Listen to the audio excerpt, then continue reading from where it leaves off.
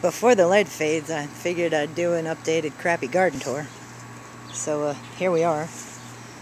I have no idea why my tomatoes are growing at such different rates, but I planted all the seeds at the same time. That one's a rogue one. It was growing in the middle of the yard. I put it in the bed just because I want to see how it turns out.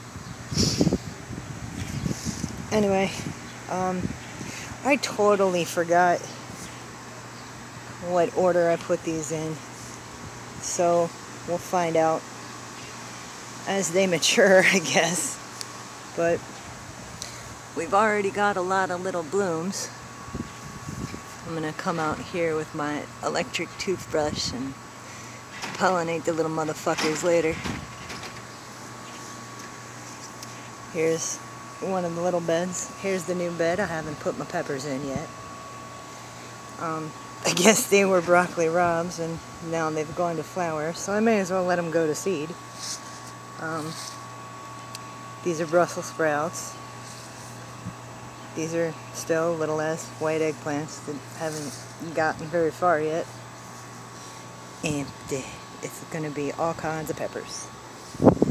And here is my mixed bean salad. The slugs have had their filthy way with my cabbage. Some spinach.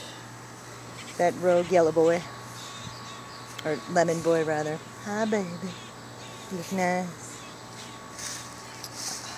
The regular black beauty eggplants. Man, I am tongue-tied today. And the globe zucchinis that have been ravaged by aphids.